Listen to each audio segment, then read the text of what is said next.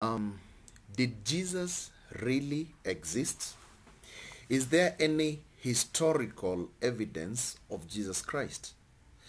When we talk about Jesus, we are talking about him and the Trinity, because the Bible tells us that in Colossians 1:15, who is the image of the invisible God, the firstborn of every creature. Jesus is the image of the invisible God. So how he looks is exactly how God the Father looks, and of course that tells us that God himself came here on earth and he became man. For by him were all things created. You see, Jesus created all things that are in heaven and that are in earth, visible and invisible, whether they be thrones or dominions or principalities or powers. All things were created by him and for him. Okay? And he is before all things, and by him all things consist.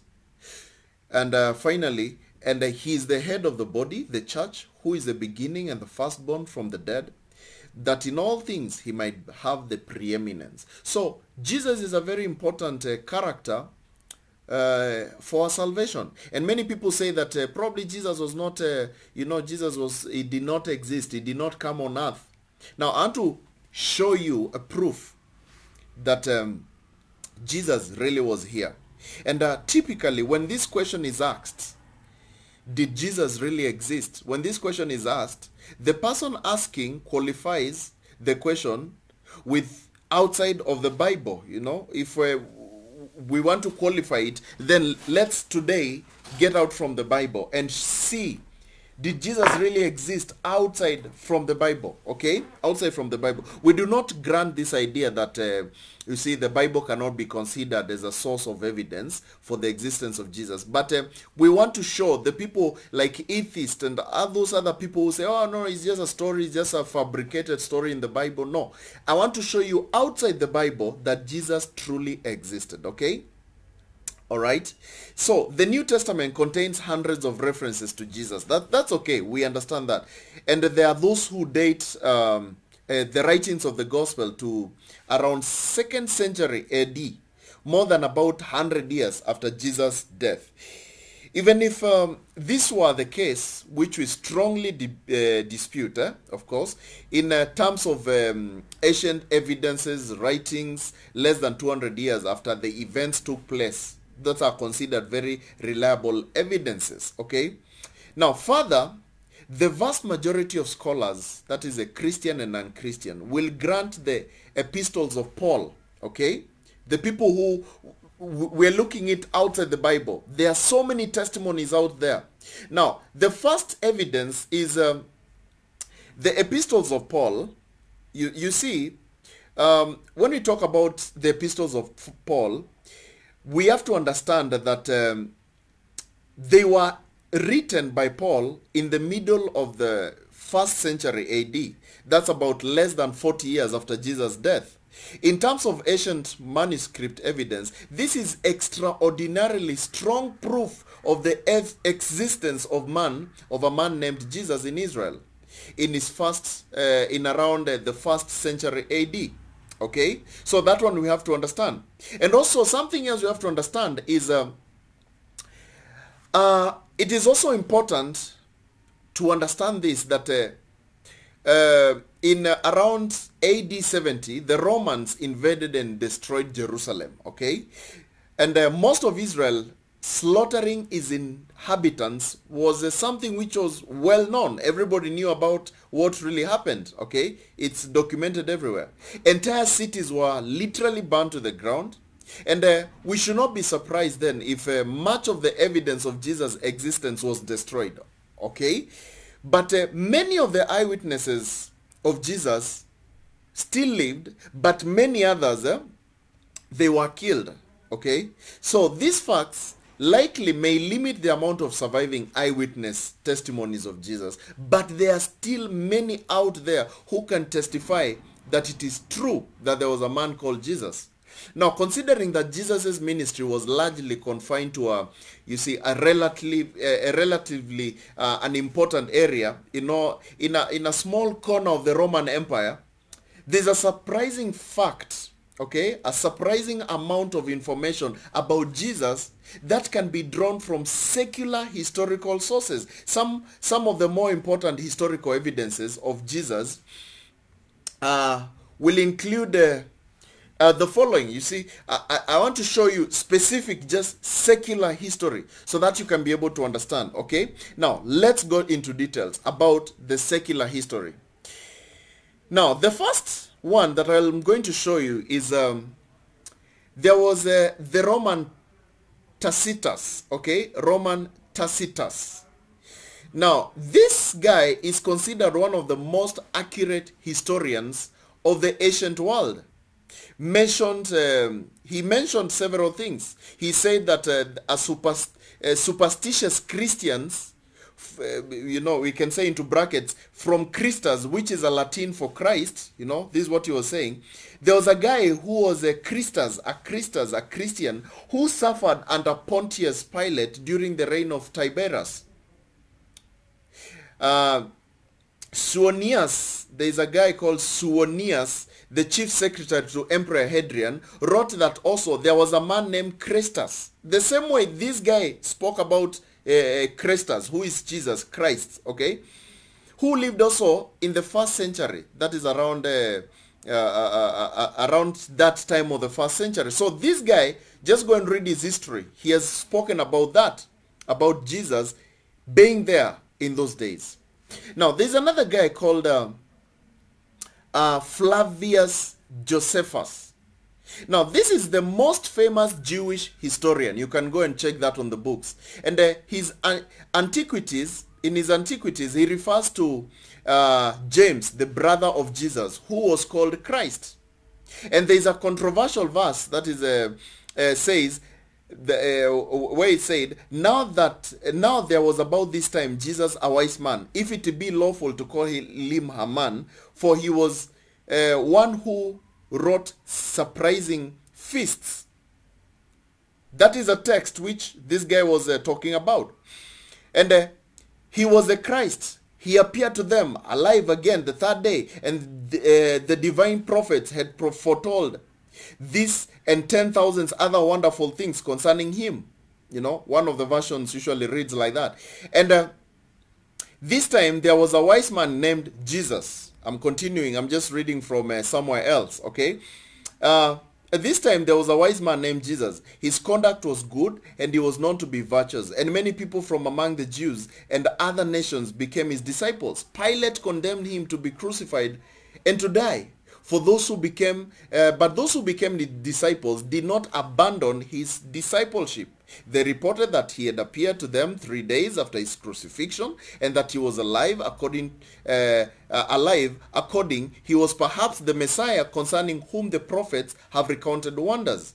They are words from Flavius Josephus. Just go and read them, okay? I just noted them in a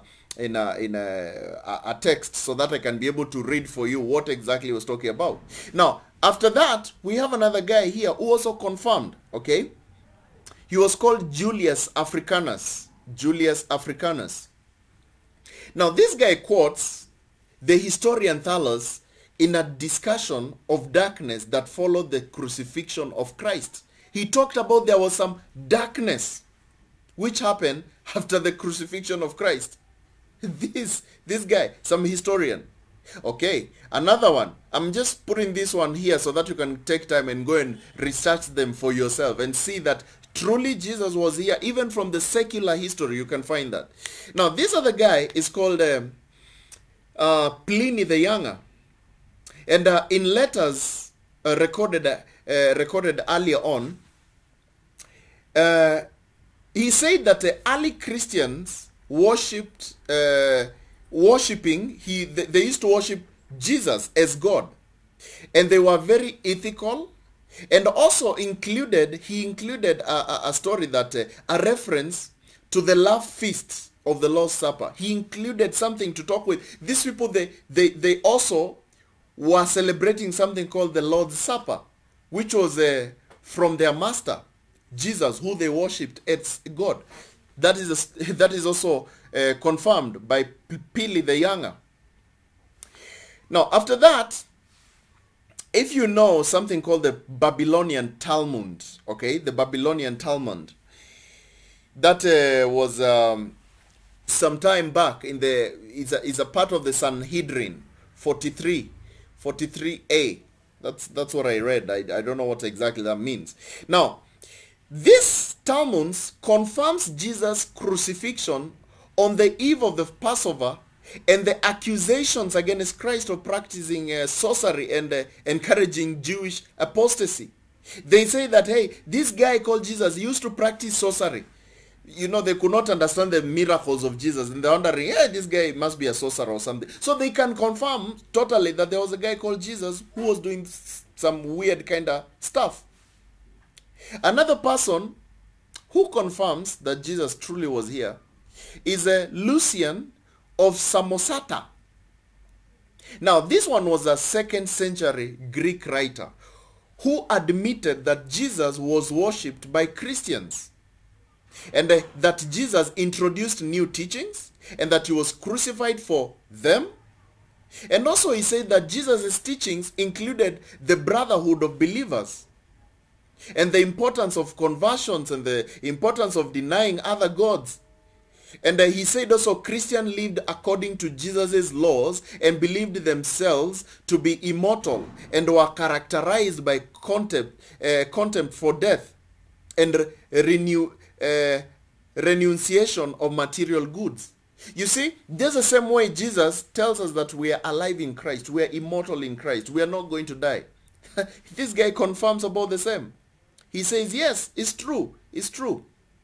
These people used to believe in that. That is the early, you know, the people who used to worship this person called Jesus. He knows very well. Someone else that I want to show you also in the history, he was a philosopher called 𝗬𝗲𝗁𝗁, okay? Now, this one confirms that Jesus was thought to be a wise and virtuous man. And he was considered by many to be the king of Israel, but was put to death by the Jews and lived in on the teachings of his followers. Okay? This is another guy explaining the same thing. And if you'll not believe that, you can still understand, go and check all the Gnostic writings, okay? That is the Gospel of Truth, the Apocryption of John, the Gospel of Thomas, the Theatres on Resurrection, and so forth. All those Gnostic writings, all that which mention Jesus, they explain very well that there was a guy called Jesus back then. You see, we can almost reconstruct the gospel just from non-Christian sources. If you look at all those sources that I've shown you, we can reconstruct the whole gospel from that. Jesus was called the Christ. Josephus said that. He did magic. He led Israel into new teachings. He was hanged on Passover for them. Remember the Babylonian Talmud? In Judea, Tacticus. He claimed to be God and would return, Eliezer. And his followers believed and worshipped him as God, Pili the Younger. If you combine all these, they can basically just form the whole doctrine of salvation. You see, you can deny every other fact. You can deny the Bible, but you cannot even deny history. History is out there to show you that Jesus completely existed. Now, there's this one overwhelming evidence for the existence of Jesus, both in secular and biblical history. Perhaps this is the greatest evidence that Jesus did exist, okay? And is the fact that literally thousands of Christians right now, and even in the 1st century AD, including the 12 apostles, they were willing to give their lives and martyrs for Jesus Christ. You see, people will die for what they believe to be true, but no one will die for what they know is a lie. Remember all these Christian martyrs? Do you think somebody can go and give his life for something what they know is a lie? And it's documented for sure. There are martyrs, people who laid their lives down because of Christianity. Do you think these people can do that over something they know is a lie? I don't think so. Even if you deny the Bible, you cannot deny evidence. You can't deny evidence. The evidence is out there. There are testimonies and testimonies revealing Jesus outside the Bible. The epistles of Paul. Paul was a literal man. He wrote about Jesus. He wrote the things that he knew. And those letters are out all over, everywhere. We know, yeah, the Romans invading Jerusalem. Everybody knows about that. Yes, we know very well. And that one was documented. Even Jesus himself, he talked about how Jerusalem would be invaded. So it's there, everything, you know. In the secular history, everything is there, showing very well that Jesus did actually exist. Tacitus, yeah, Flavius Josephus, Julius Africanus, Pliny the Younger, and many others, Babylonian Talmuds, like just I've shown you, Lucian of Samosata, yeah, Marabar Serapion, you know, all the Gnostic writings, like I've documented everything. This one is showing that truly Jesus was here on earth. And he taught people and he walked on this earth and he did all those great and mighty things. You may be there, you may deny everything, you may deny if really Jesus was true, if the Bible is true, is God really came as man, but you cannot deny evidences from people who will tell you, yes, I'm not a Christian, but I've heard that story. I've read that story. He is there. Literally is there. Go and read all the secular writings about Jesus, and you will find there was a man who was there 2,000 years ago who was crucified. And it was said that he rose again. You see, everything is there. Deny, agree, but all these matters, they cannot agree to be killed for nothing. Who will just go and lay his life for something which he believes is a lie? I don't think so.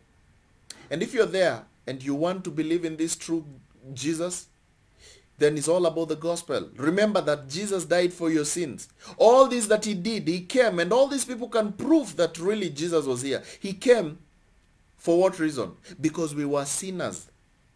And while we were still sinners, Jesus died for us. He laid his life for us so that now we can be able to be reconciled with God. And if you believe the gospel, then you'll be saved. What's the gospel? Gospel means good news. Good news about what? What Jesus did for you. That's exactly what the good news is all about.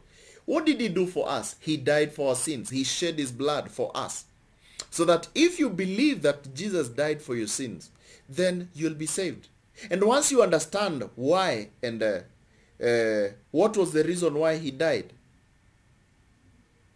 and you believe how he died, that he shed his blood, because without shedding of blood, there is no forgiveness of sins. When you understand that and you believe that, then confess it to God and tell him, Jesus, this is what I have understood now. For sure you died for my sins. You were here 2,000 years ago. There is proof, there is evidence of everything. You died for me.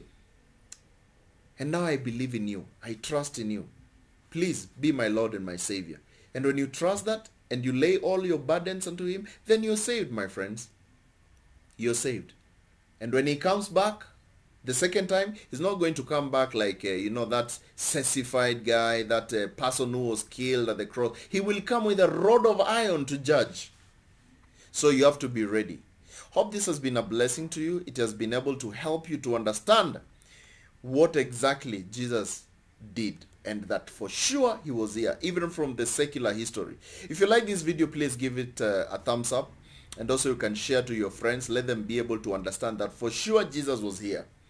And also you can subscribe and hit the notification bell so that you don't miss a new video, because we post new videos every day to edify you and to teach you new things. God bless you and have a blessed time.